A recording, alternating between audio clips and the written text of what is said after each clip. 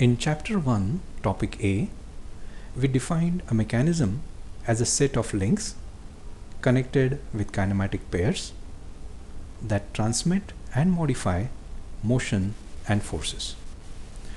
Now we'll take a closer look at kinematic pairs themselves. Here we have a collection of kinematic pairs. As the name suggests, any kinematic pair is made up of two bodies, shown in red and green here. These two bodies are capable of moving relative to each other, like this. So one body can be considered fixed, and then the motion of the other body can be studied. Each of these bodies can then be connected to a different link. So as the two bodies move relative to each other, the two links will also move relative to each other. Next, we will name these pairs one by one. So here we have a prismatic solid sliding in a prismatic cavity. So this is called as a prismatic pair or a sliding pair.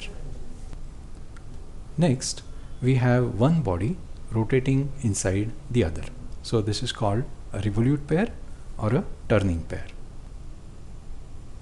In the third case, we have a nut in which a bolt is engaging. So this is called as a screw pair. Or if you look at this projection, which is helical, and it is engaging with a helical groove, so it is also called as a helical pair. The fourth one is commonly called as a ball joint, but in kinematics we will call this a spherical pair or a globular pair, and that is owing to its shape, the cavity and the solid that engages in it. Finally, we have these two pairs where one body is following the motion of another body with special shape or profile. Such pairs are called cams and followers.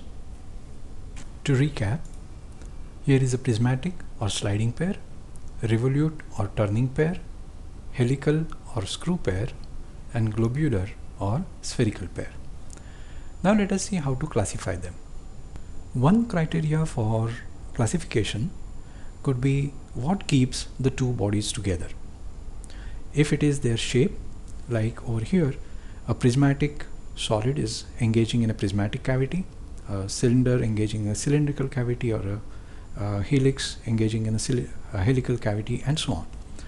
So if the two bodies are kept together by virtue of their shape, then they are called as the form closed pair. But if the two are kept together by virtue of some external force, like that exerted by the spring here or by the shear weight or gravity, then such pair is called a force closed pair. Finally, the last classification is according to the contact between two bodies. Here the contact is made all over the surface, the prismatic surface. Here the contact is across a cylindrical surface or a helical surface or a spherical surface. So when we have a spherical contact, surface contact, they are called lower pairs. While in this case, the contact is occurring only along a line or a point.